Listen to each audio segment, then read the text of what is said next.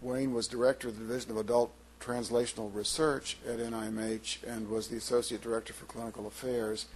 He was also their liaison both to the American Psychiatric Association and to the World Psychiatric Association, and really was a major player, but was particularly interested in severe and quite extreme forms of psychopathology. He continued an active clinical practice and saw many patients who were quite disabled and quite impaired. He was very dedicated to the importance of borderline PD as an area the NIMH needed to support and needed to study. The tragedy that occurred, I think most of you have read about in the paper, which was in the context of seeing a young man who he was meeting with to try to persuade him to continue to take his medications, led to the patients becoming agitated and upset and becoming assaultive, and actually Dr. Fenton died as a result of those injuries.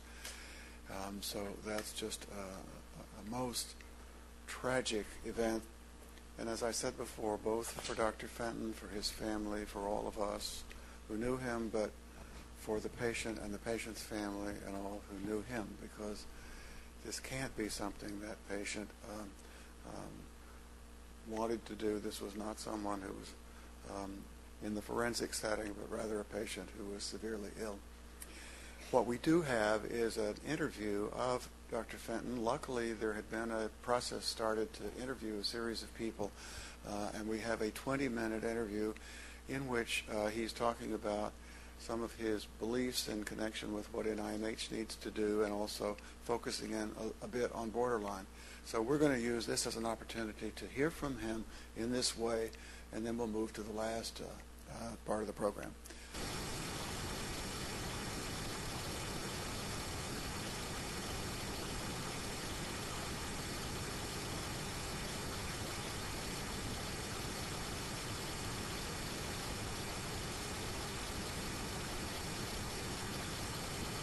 NIMH is a federal agency that has primary responsibility for funding research on mental illness and reducing the burden of mental illness in the United States.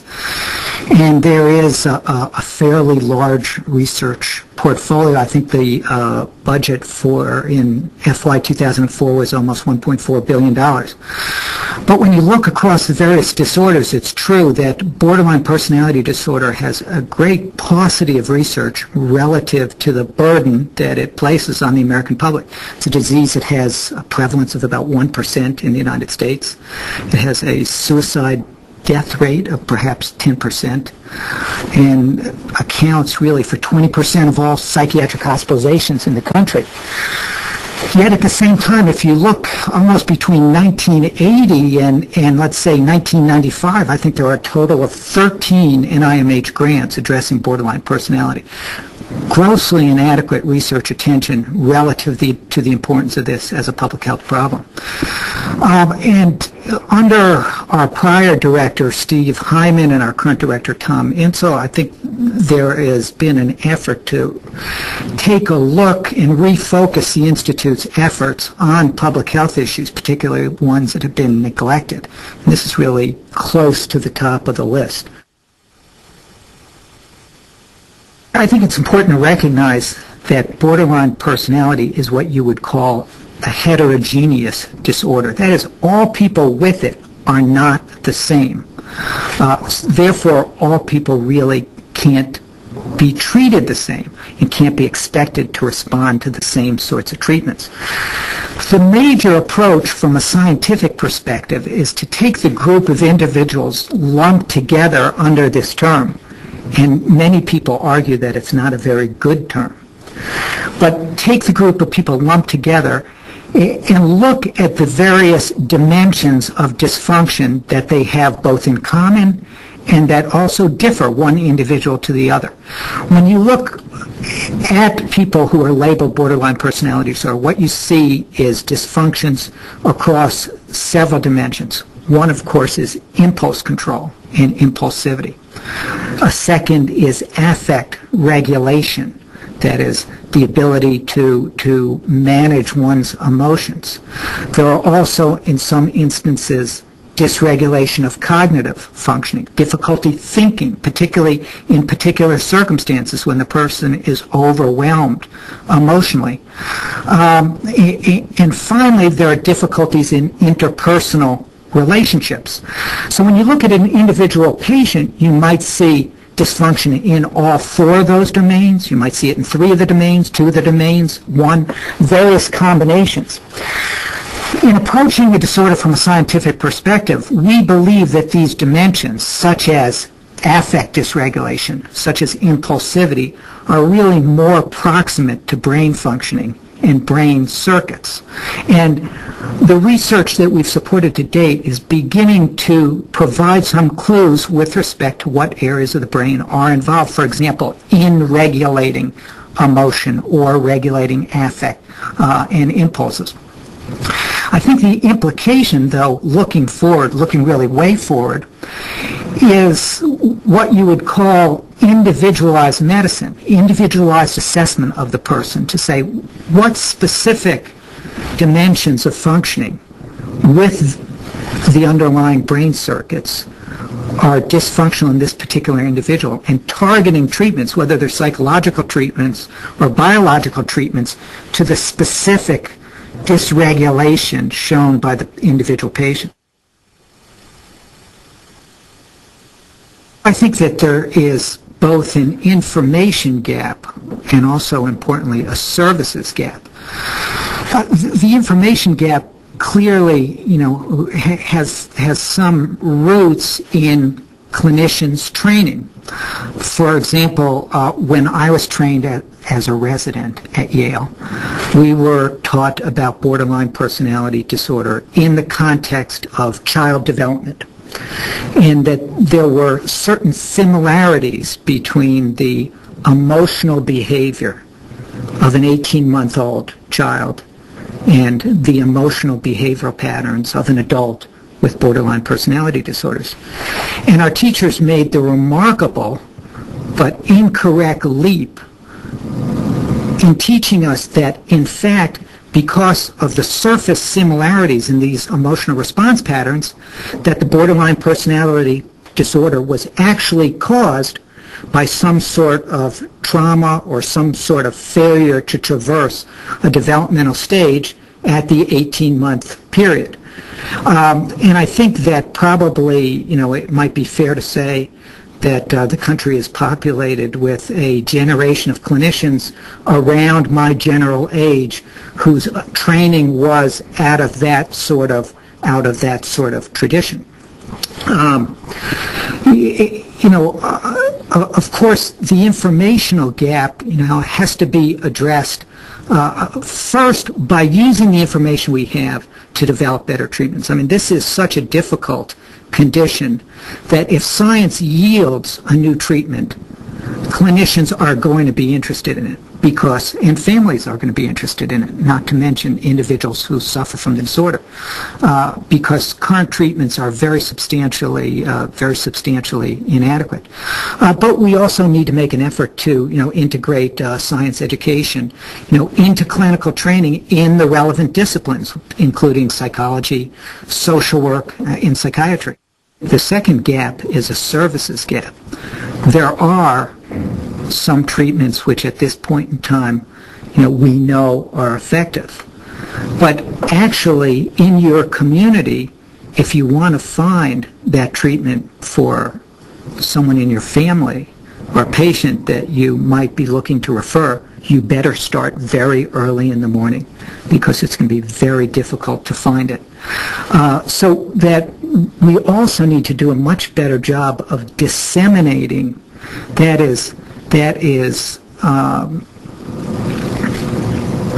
implementing at a community level throughout the country those treatments that we already know do work for this condition. There's no question that there's very significant stigma connected with this disorder. I think anyone who tries to make a referral to a mental health clinician, you'll find many psychiatrists, social workers, psychologists simply won't treat patients who have this disorder. obviously one of the underlying issues is that clinicians feel very ineffective when it comes to treating this, and in many instances, as we discussed earlier, have not had access to some of the new tools, some of the new ways of thinking about this disorder, some of the training in some of the new therapies that are more effective. The issue of the resources available, particularly in public mental health systems, is really a critical question. And I think it's not news to anybody that state Medicaid and state health departments throughout the country are very, very pressed for resources. Serious mental illnesses like borderline personality disorder are not a cold. They don't go away in 7 to 10 days. And we're oftentimes dealing with a model, acute care model of care for mental illnesses that focus on narrow definitions of medical necessity, short-term acute stabilization, and rapid discharge. And while that often does work for particularly individuals with serious and treatment-resistant schizophrenia, bipolar disorder, major depression, and borderline personality disorder, the resources we have in the community just are not there to meet the clinical need. There's actually been a few long-term studies of personality disorders. First, studies that came out in the 80s and early 90s were sort of retrospective studies based on patients who had been discharged from hospitals, like the New York Hospital or Chestnut Lodge Hospital, and found that the patients with BPD tended to, in a certain sense, the illness tended to be at its worst when the people were in their 20s and early 30s. This is when the illness is really burning like a fire. A great deal of instability, many hospitalizations, and a really difficult time. But on an aggregate level, it seemed to be that once the patients traversed this high-risk period and entered their late 30s, early 40s, that the illness tended to simmer and calm down. And many patients, in fact, were functioning quite a bit better. When you looked at how it is that these recoveries came about, there were two broad patterns. One of the patterns were that some of the patients came to recognize that close relationships with other people were just too difficult for them to manage, so that they were almost reconciled themselves to having more distant relationships with other people and threw themselves into some other area of life, such as work, and became very successful. Another group seems to have had a diminishment of some of this dysregulation that underlies the interpersonal problems, but also through treatment learn to modify their patterns and as it were, self-manage the illness. And that was a second group. So looked at over the long run, actually, as many as 80% of the patients by the time they were in their late 40s were substantially improved. I think there are really two threads of research that are going to have important implications going forward. The first is really getting a better understanding of the underlying neurobiology of these behavioral dimensions that are dysregulated in this disorder. For example, impulsivity.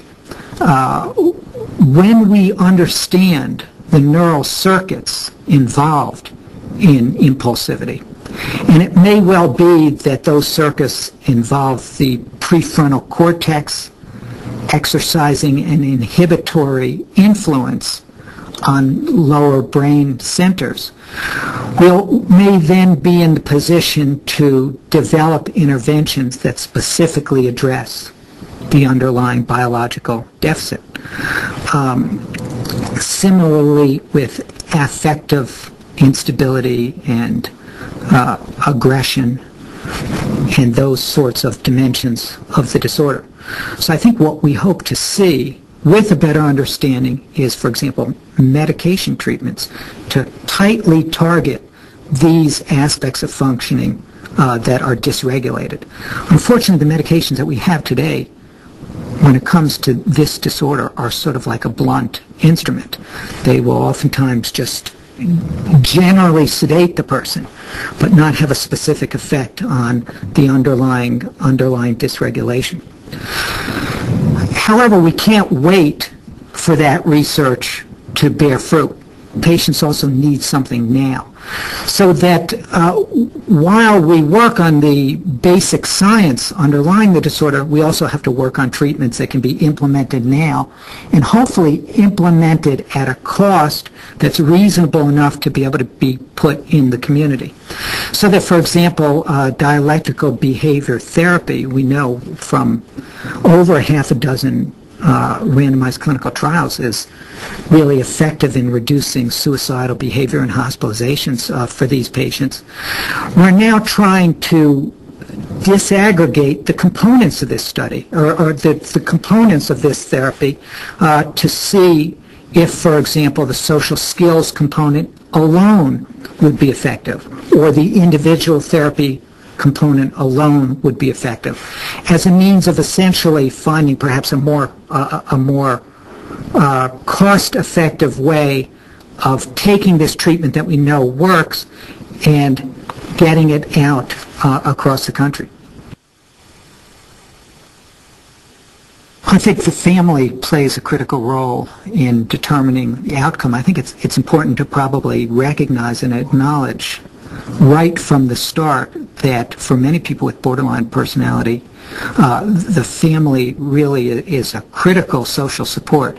These are, in many instances, people who would be in homeless shelters, who would be in the back wards of mental hospitals if it weren't for their family's continued willingness to care for them, often under very, very difficult and emotional circumstances.